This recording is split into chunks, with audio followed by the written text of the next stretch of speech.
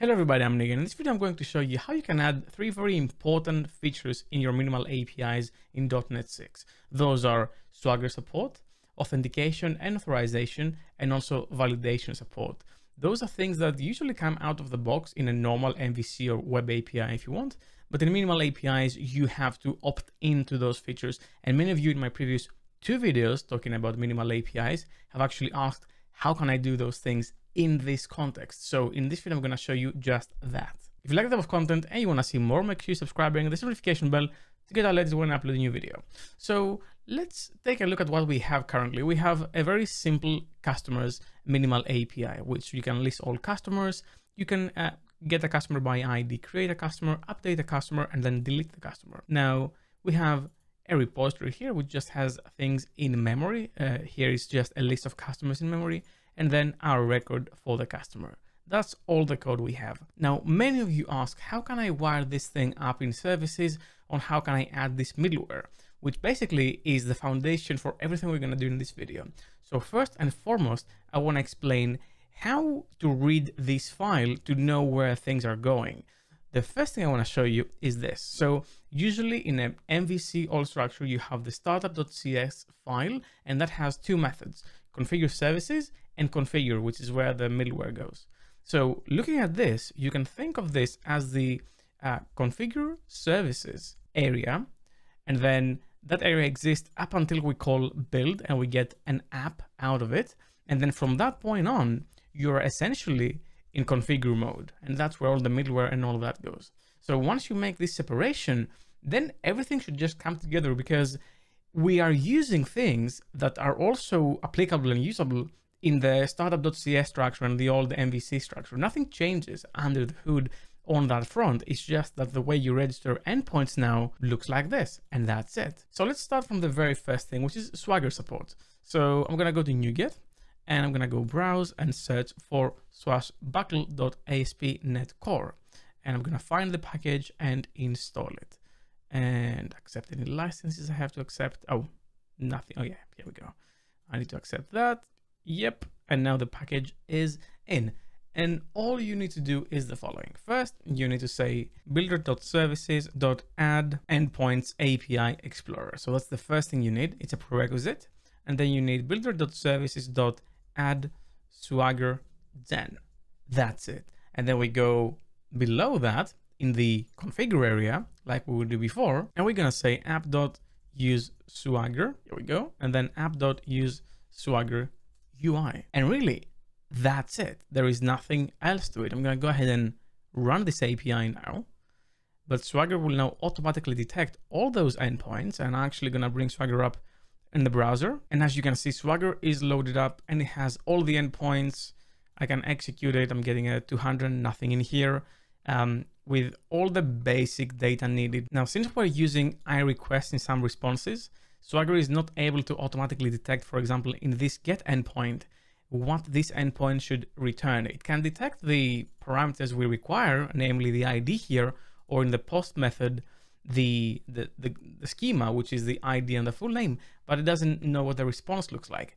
It knows what it is in this get all endpoint, get all customers, but the reason why it knows that is because in here, instead of returning an I result, as you can see here, using the results.created or results.ok, we are using the JSON object, the object itself straight away, which works. But if you want to do anything more interesting, for example, with status codes, then if I go ahead and change this to returns results.ok, and I rerun this and I go back to Swagger, then as you can see, we lost this information. So how do we add it back? Well, I'm going to show you here. And by the way, this is still in preview for me, and I haven't used the latest RC yet, meaning some of the things I'm going to show you here are not supported in this version. By the time you watch this video, they're most likely going to be supported. So I'm going to show you the proper way and the old school way. In the old sort of way of things, what I would do is I would use attributes. So I would say produces response type, and then I would specify first and foremost a status code. So for example, here this produces 200 status code because it's okay. And then I can also specify the type. So I can say type equals type of, and this returns a customer, so customer. And this is still supported here. You can do it. Now, admittedly, This looks very weird, at least to me. In C# 6, attributes are now supported on these types of delegates, but they look off. I don't know, just for me, they don't look right. So what you can do, or at least what you will be able to do in the RC, I think you could do it before as well, but they changed things around in this preview, so I can't do it. But you'll be able to say produces here in a fluent manner, and then you'll be able to specify what this specific map get method is producing. However, for now it's not supported, so I'm just gonna comment it out so we can test it. And since this doesn't return any other method, this would always return okay, even for an empty list. I can run this API, and now if I refresh, I should be able to see that yes, this now picked up my example, and it is returning this schema as provided or as detected by the produces attribute. So attributes are still supported here. You can use them. However, again, my preferred approach is the Fluent API approach. Anything else related to Swagger, any customization on the interface or the middleware or the service registration, this all stays the same. So if you were using some sort of bearer token mechanism in Swagger to authenticate to your API, then that doesn't change. And actually, we're gonna see it in this video because the next thing I wanna show you is authentication and authorization. And again, this is still the same thing as with MVC. This doesn't change. Treat this area as the configure services method and this area as the configure, and you're all set. Let's go ahead and add the basic services. So first you want to say builder.services.add authentication, exactly as you would do in the old type of thing, and then add authorization. Here you go. And now you have the same authentication authorization support. Now, of course, this registers the services. We want to go to the middleware as well. And because we don't want Swagger to be behind the authentication or authorization, we want to be publicly accessible. At least in this case, in your case, you might want to hide it. Then we can go ahead here and say app.use authentication and also app.use authorization. Here you go. And now authorization is supported. By default, the API is accessible. Now, what I haven't done yet is I haven't added a default scheme for authentication. So I'm going to go ahead and do that. And a very common way to authenticate against APIs is JWT, so JSON Web Tokens. So I'm going to go here. Actually, that's the first thing returned. So I'm going to go ahead and add it. It's this package, microsoft.ASP.NET Core.authentication.JWT So I'm going to add that real quick and accept any licenses. Yes, yes. And what I can do now is say JWT bearer defaults. I'm going to import that and authentication scheme. And now I've added that. And I can also say add JWT bearer. Here you go. And now I have effectively a default scheme. So if I go down here and like you remember, attributes still work. So the attribute we want is the authorized in this scenario. Then we can run the API. So if I go on Swagger and I call that endpoint right out, I'm getting a 401 unauthorized. That's because this thing needs me to be authorized. However, like I said before, attributes is not really my preferred way with this approach. So what I want to do instead is use the extension method require authorization. And once I do that, I can go back in that Swagger page, refresh, try it out, execute, and this is returning now 401. And in my opinion, this Fluent approach, again, suits nicely to the minimal API concept, and it chains with anything else like produces, like other things you can chain. Now, the problem with this is that it requires you to add explicitly authorization requirements on every one of your endpoints, and you might not want to do that. You might want by default to require authentication, authorization actually to everything. So how do you do that? I can go ahead and delete this, and same way you would do on anything else in MVC, you can use the options delegate here and say options.fallback policy equals, and I'm going to just paste the rest because it's just boring to see me typing. We want the authorization policy builder. Then we're going to add the authentication scheme we want. In this scenario, it's the one we registered up here. We're going to require an authenticated user, and then we're going to build the policy. And now, without having the required authentication, I can go ahead and run this and go back to Swagger, refresh that page, and now any endpoint should require, here we go, 401. It should require authentication. Now, how do you allow anonymous users? Remember, previously we had the allow anonymous attribute. In here, we have an extension method. So .allow anonymous. It reads nicer. I prefer it. So if I now add this, we have explicit anonymity or non-authentication for endpoints. So if I click that endpoint again, 200, it doesn't require authentication. It allows anonymous users. So it's very nice and tidy, and everything follows the same idea of extension methods here. I won't bore you with the rest. It's literally the same. Now, one of the things I want to show you before I move on to validation is that here in this version, if I refresh, there is no lock up here to allow to authenticate with a JOT token to actually use this endpoint. So how do we add that in the same way as you would do in the old system? You would go to the add Swagger gen method here, and then you would use the delegates, there we go, and add these magic lines.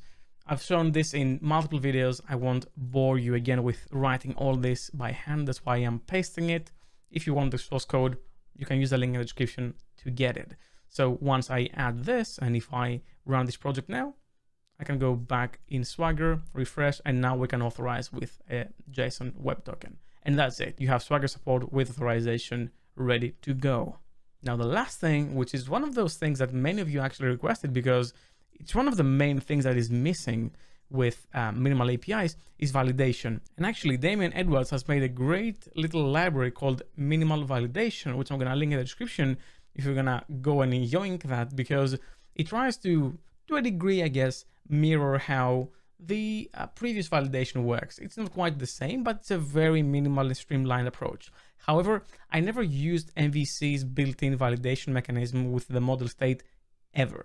So for me, it was always add Fluent Validation and wire that up. And that's what I would do with minimal APIs as well, because it's just so more fluent and more convenient, in my opinion. So first, I'm going to create a folder called validation. And of course, I need to go to NuGet and add Fluent Validation. I'm going to search for that package. If you don't know what this package is, I highly recommend you check it out. It's by Jeremy Skinner. You can check a video I have already in the channel showcasing it. And I'm going to add this ASP.NET Core and this dependency injection extension packages. And the reason why I want to do that is because it will allow registration by convention on my validators, which really streamlines the whole approach. So add that and then add this. Here you go. So let's say we want to validate in this customer's record that the full name cannot be less than, I don't know, 1 character, 2 characters, something like that. Something to just prove how validation works. So I'm going to go ahead and create a new item here, and this will be a customer validator, and this will extend the abstract validator with the customer as the t-type parameter here. So add that and add this. And now in the constructor, and let me just quickly make this public so it can see it properly. And now in the constructor here, what I'm going to say is rule for the full name property, and it should be not empty. And also minimum length should be, let's say 2. It has to be longer than 2. So that's my validator. And now let's wire it up. And again, wiring up, exact same thing as with the old world. So we can go here and say builder.services. And use those extension methods that we added from that NuGet package. So add Fluent Validation, add that, and then say Fluent Validation dot register validation from assembly containing a specific type, in our case the customer type. Do that here. I know that's a bit long, but that is enough to register Fluent Validation. That's it. And now what we can do is whenever we want to validate, namely here in that create customer endpoint, all I need to do is inject. Let me just make this a new line so you can see better. Inject the iValidator with the type I'm validating. And that is it. Now I can use the validator here. The way to do that is you can get a validation result by using the validator.validate method. And we're going to validate that customer. Here we go. And then if that validation result is not valid, then we're going to collect the errors. So errors are validation result.errors.select. We're going to get just the text messages from that. So error message, here we go. And actually, let's select them in an object and say new object errors equals, and then that. And close that. Yeah, that should be enough. And now we can say return results.bad request with the errors as the object. And that's it. Now you have validation. So let's go ahead and test this. So I'm going to run this and go in Swagger. Oh, actually, for that to work, I have to allow anonymous here because by default, it won't allow me to call it without authenticating. So let's go back and rerun that real quick. So refresh that, go here, click that, and try to create an like Nick Chapsas. Here we go. So this is a proper thing. Should create it. Yes, that's created. 201 seems good. Now let's say that the name is Ni and change that to a 5. And if I execute it, now wait a second. Oh, did I set the minimum length to 2? Yeah, 2 is acceptable. So when I go back and set that to something that is 1 character. So change that to 2, run it again. As you can see, errors, the length of full name must be at least 2 characters. You entered 1 character. Nice, friendly message. And if I leave this empty, this should also fail. Yeah, it should not be empty. And also the length blows up. Oh, this is the wrong formatting. This should not be an array like this. Let's go ahead and quickly fix that. So in the program.cs, this should not look like this. This instead should look like this. Here we go. So run this again, refresh. Customers, do that. Empty string, call that endpoint. Yeah, that's more like it. So an array of full name must not be empty, and the length of this thing needs to be more than 2 characters.